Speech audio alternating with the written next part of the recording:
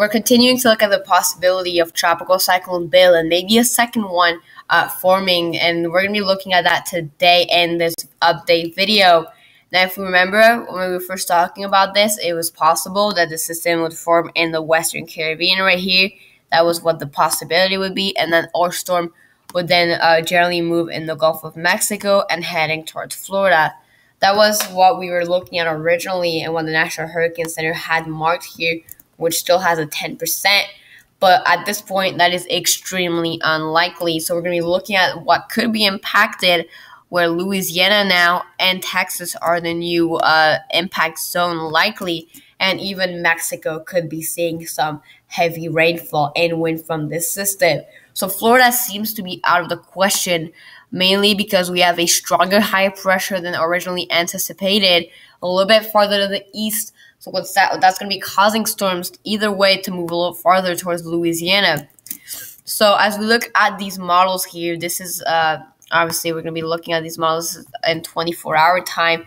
We still have this high pressure building up here, which is going to really cause storms to not be able to form really well here. But what we do end up having is the possibility for a system to form off the coast of North Carolina here as it moves up. That's going to be a possibility, and we're likely to see potentially something come out of that, whether it's subtropical or tropical. And that's what we really need to look at first. And as you can see, that does become a subtropical cyclone on this model run at least.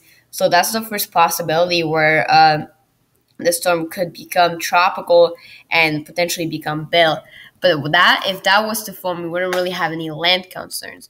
What's a little bit more concerning is the possibility for having a pretty major system, no longer in the Western Caribbean, but actually in the Gulf of Mexico. So we're still seeing a lot of moisture and tropical activity in the Eastern and Caribbean. But about 66 hours or so, this is where we get that area of rotation from bringing moisture here into the Gulf of Mexico. And what ends up happening is that we have this cyclone here that forms off the coast of Mexico and kind of giving some circulation off inside the Gulf of Mexico while still keeping itself together here in the Eastern Caribbean. And that's really what we get with this storm here. And at this point here, we have a dual storm, one right here and another system right here. Kind of, this gives a little bit moisture here, and that one sends some moisture to the right. Now, what's going to happen with this is that we're going to be getting a system from that. And as you can see, we have a tropical cyclone potentially forming from that. And so that could either be Bill or the third named storm, which we'll with C. If Bill's from here, this would be our third named storm right here. But we're still going to have to see that. But what ends up happening is that we have a fairly strong system that goes down to 976. That's a Category 2 hurricane, and makes landfall in Louisiana. Pretty close for Laura made landfall, and I believe it was Zeta last year. So obviously not the best news you can hear, but what's a little bit more concerning with this storm is that it really follows the coast the entire time, which is what's concerning many meteorologists right now and many people making updates on this, as it could really be bringing some major impacts as it really follows the coast the entire time here.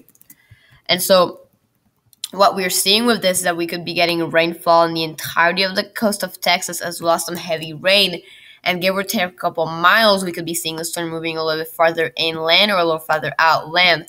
So if it moves a little bit more inland, we could be seeing impacts on the entirety of the coast, which is really concerning for the storm as it moves towards Louisiana. So that's the first thing. And then we actually have the possibility for a fourth system to form here in the Caribbean, which would eventually also potentially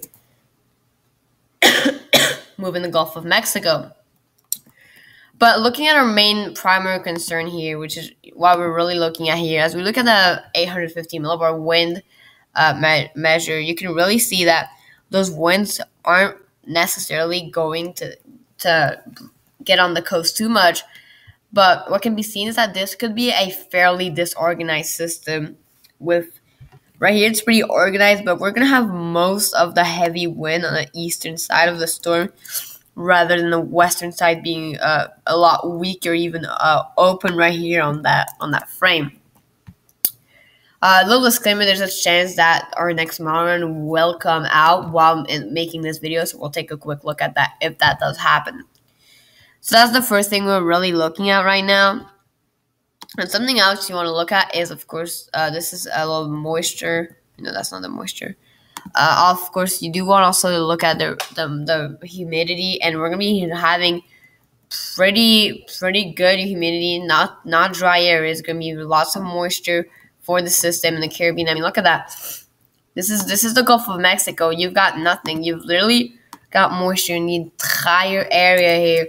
This entire way through, really, as it heads towards that landfall position. So it's going to have really good conditions the entire way through its development. And then bringing through that next area of moisture for our next tropical system.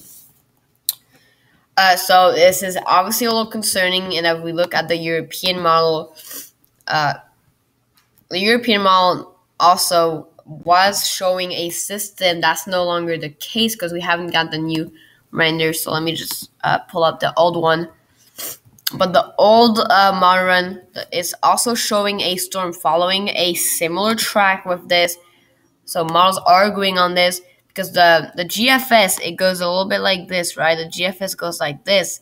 Now, what we're seeing here, the European model doesn't go farther out than that, but it shows something like this. So it looks to be a little closer to the coast, and it's likely that it goes something like this with both the GFS and the European model showing this happening. So this is obviously very concerning because you could be getting, some flooding, rainfall, and wind for a majority of the coastline. This is the CMC model. The CMC model is also on board with this, but it really gives the storm a landfall a lot earlier in the Mexico area, which is obviously also very possible. But what the CMC does with this storm here, that it does form a storm right here. It does form a storm right here, as you can see. But what it ends up doing is actually, it doesn't form that much, but it really pushes it directly into Mexico. And because of that, it doesn't have the ability to really become a strong tropical system, as it just goes like this. So compared to some other models, this is the CMC model, right? This is the European model so far. And then this is the GFS model. So the GFS model would be the worst model in scenario of what could be happening with this. But we are agreeing that all three systems are showing a storm forming right here. So it's like the National Hurricane Center, but it's an area of interest right around here, maybe in a couple of days or two. So that's really likely that storm kind of goes something like this. So that's really what is going to be happening with this.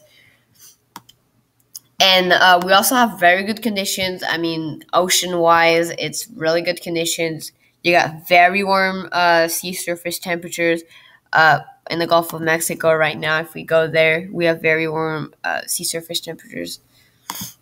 Let me just get that up for you guys. As you can see, we have fairly warm sea surface temperatures, 28, 29 degrees, which is well enough for a tropical system to form with this system here. So we're gonna have to keep a close eye on that. Have more updates as we go. Obviously, subscribe to get the latest news with this system.